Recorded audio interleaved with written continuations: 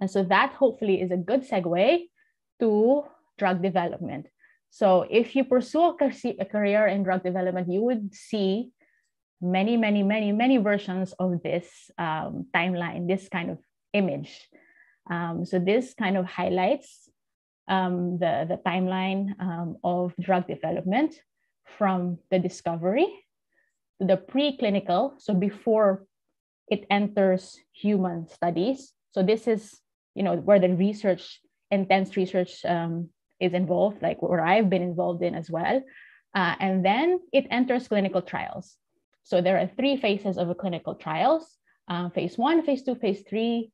Usually phase 1, they test a drug in a very, very small number of patients, like 20 patients, not even, 20 patients. And then when they move to phase 2, maybe like 100 patients. And then in phase 3, they really want to test, if the drug is efficacious in a larger population. So you can test a drug in thousands of patients. And then eventually they will file for an approval with the regulatory company. In the US, it's the FDA. In Europe, it's the EMA. And then hopefully, fingers crossed, they're happy with your study, they'll approve the drug. But again, this is a lengthy process and this costs money. So from bringing a single drug from the bench, so from the lab to the bedside, so into humans and into patients, is very expensive. And it's approximately, I think, for one drug alone, this was to 2020, I think, the stats is $2 to $3 billion. So from one drug, from like your 10,000 candidates, it takes billions of dollars to get that into the clinic. And this is an interesting fact as well. So only 1 in 5,000, only 1 in 5 to 10,000 prospective anti-cancer agents receives the FDA approval, and only 1 in 10 drugs that enter the phase 1 actually get approved in the regulatory process. And so why is that? Bakit why is it that the failure rate is very high? And so there are nuances in cancer drug discovery, and hopefully I'll be able to kind of show you some of them.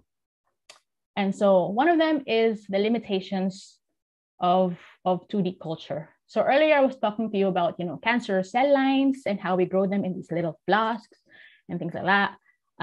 But if you can imagine, a tumor in your body is actually not cells on a dish na flat. They're actually in 3D, more like a ball of cells attached to your kind of bloodstream. And so they're very different architectures. So in 2D, as I said, they're monolayer, they grow flat.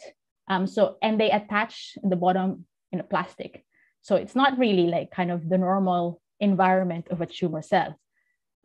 Also, if you grow them on a dish, they have unlimited access to the nutrients.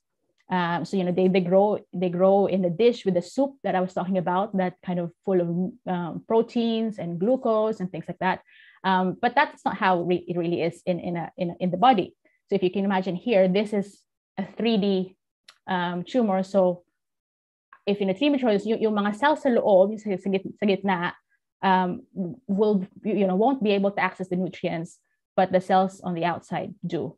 And why is that important? Because that actually affects how cells respond to drugs. And so that's the limitation of 2D culture, is that, historically, that's how we discover drugs. We test them on this monolayer of cells on a Petri dish. But actually, we now, with more research, I think, we're seeing that maybe a 3D culture is definitely a more representative of the tumor architecture in the body. And so these are, this is kind of the work I've done as well, is culturing cells in 3D. So here, I'll show you an example of what I was talking about, how they respond to drugs differently. So these are breast cancer cells. They're called BT474. So I cultured them 2D and then in 3D. So you see here, parang sila spheres. And then when I treated these cells with drugs. So these C is control, and then in dark, in black is 3D, and then in light gray is 2D. So if you focus perhaps on like the first here, if you grow cells in 2D, the control cells, and you treat them with a drug T, stress to tamoxifen, you can see, let's say from 100%, the tamoxifen kills them by 50% when you grow them in 2D. But then when you grow them in 3D, so in dark, so from 100% to here, they actually only kill them by, let's say, 30%. So you can see the differential sensitivity of these cells when they're grown in 2D versus 3D culture. So that's how it is back then. They were treating these cells on 2D, thinking, oh my God, like ang effective ng drug ko, as in it kills the drugs. But actually, in reality, when you take these molecules, these drugs into a human, it's not as effective.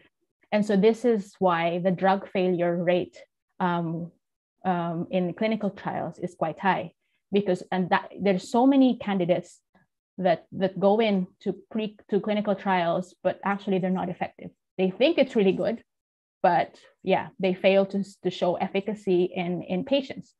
And one of them is the fact that we didn't have the right model system to culture these cancer cells. And so that's one of the drawbacks or the nuances in drug development. But there's progress, and we are working towards bettering these models. So this is basic 3D culture. And now we also have co-cultures. So as you can imagine, I showed you a very reductionist view of the tumor cells, healthy cells. But again, in reality, when in the body, it's not just tumor cells. They are surrounded by other cells. So fibroblasts, immune cells, endothelial cells, T cells. So there's lots of things to this. So these also influence the sensitivity of these drugs, the sensitivity of these cells to drugs. And it's very difficult to kind of grow all these cells in a small dish. But we are a step forward. So these are co-culture cells. So in red, yung mga cancer cells, and then in green are fibroblasts. So I think, culturing cells, very early stages of development, but I think, we're getting there. We're able to co-culture at least 2 different types of cells in the dish, but ideally, you want like everything in the dish, which we still need to optimize. But there is progress.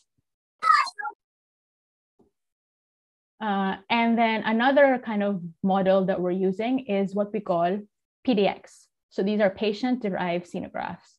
So these are where tissue or cells from a patient's tumor are implanted into immunodeficient mice. So wala silang immune system. So they can take in any foreign cells and they will just happily grow the cells because they don't have an immune system. And allowing for a natural cancer progression. So you can actually see in a whole organ, in a whole animal, how cancer progresses. So this is a better model, but as I said earlier, in vivo mice work is very expensive. It's like, thousands per mice.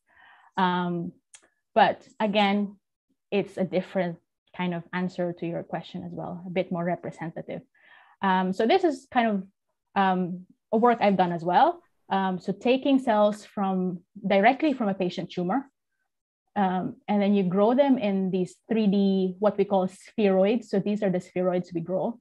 And then you can treat them with different drugs, test them, how they grow, these little 3D cultures. And then after that, you inject it back to a mice, and then you let the tumors grow. And then you can kind of, you treat the mice with a drug and you see how it affects the tumor growth. And so this is, as I said, expensive. It takes a long time for a mice to kind of grow the tumor. It takes about 6 months. For the cells, I mean, these can take 2 weeks. The 3D takes 2 weeks. These can just take a week or so. But if you talk about doing experiments in mice, they can take 6 months. So I was doing a postdoc, 1 year postdoc after my PhD, and I was working with mice. And after 6 months, I had nothing to do the first 3-4 months. I was just waiting for tumors to grow in a mice. Like I was just reading and reading and reading. But yeah, so this one takes time. But again, answers different questions, and it's more representative of the tumor in the human body.